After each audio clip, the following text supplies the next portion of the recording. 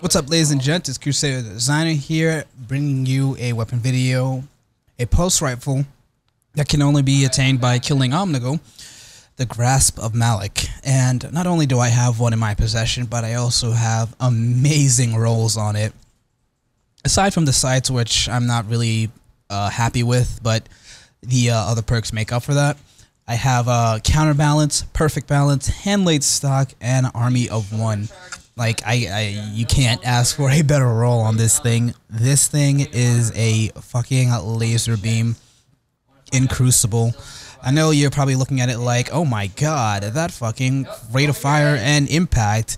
But, you know, you have perfect balance, hand-laid stock, and or counterbalance to make up for that.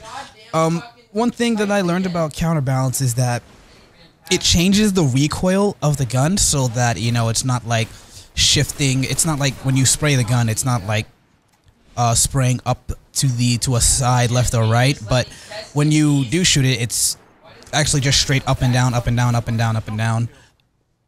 I was using hand-laid stock, which kills the range on the gun because it's not really much of a difference what range you're shooting from. You know, the fall-off damage is not so bad.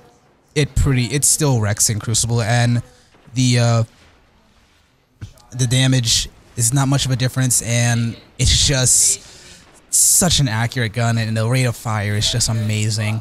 I love this gun so much, and I'm glad I got this on my personal account.